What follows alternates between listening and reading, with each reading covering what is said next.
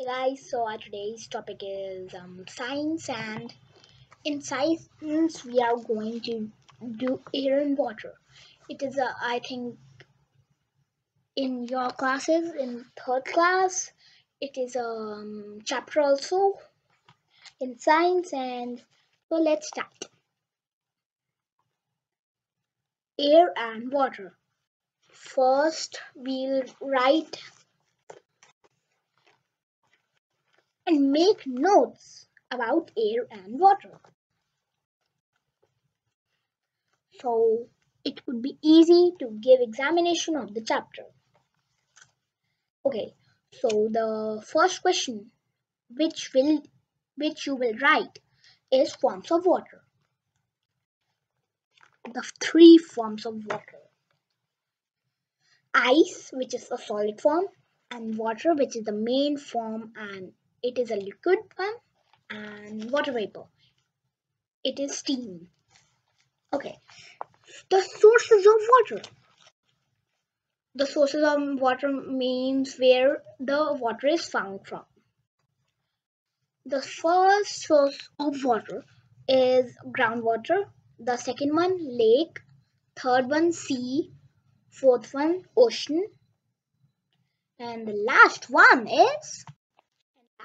is rain, and it could be snow also. When it falls down, the snow falls down, it melts and turn into water. And okay, so the next thing which you have to write is water, solid forms of water, and liquids or gas form of water. So below the water point, you will write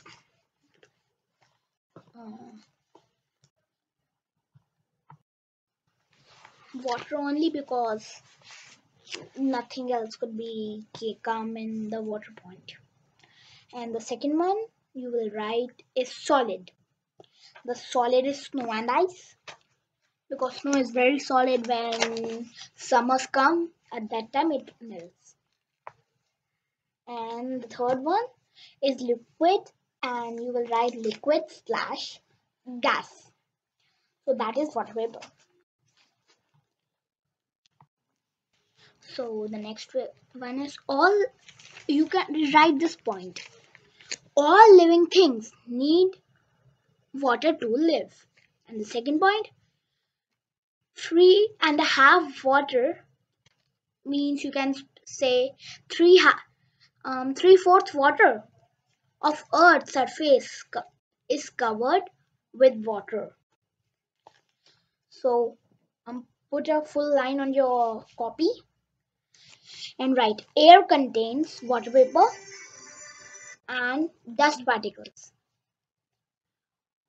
So leave one more line and write oxygen and carbon dioxide are the forms of important gases that are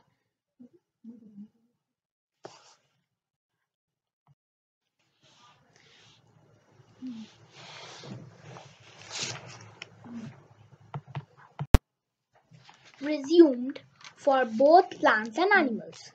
Okay, so now write composition of air. Take underline, and after the underline write nitrogen. Next line underline oxygen. Next line underline and carbon dioxide.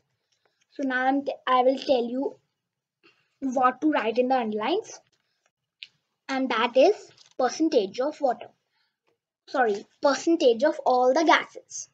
So how much percentage the nitrogen is, oxygen is, and carbon dioxide and other gases. So no need to write other gases. You can remember it. What are the other gases? Okay. So for the nitrogen in the underline, write 78%. It's 78%, and oxygen 21%. And carbon dioxide 1%, and other gases are also 1%. You have to remember the other gases point. So I think the other gases name will come in higher classes. So I will not tell the name of them. Okay. So characteristics of air. Take a new point and write them. And in characteristics of air, put a point and write air occupies space whenever there is a substance. C. So like air occupies space, we all know that.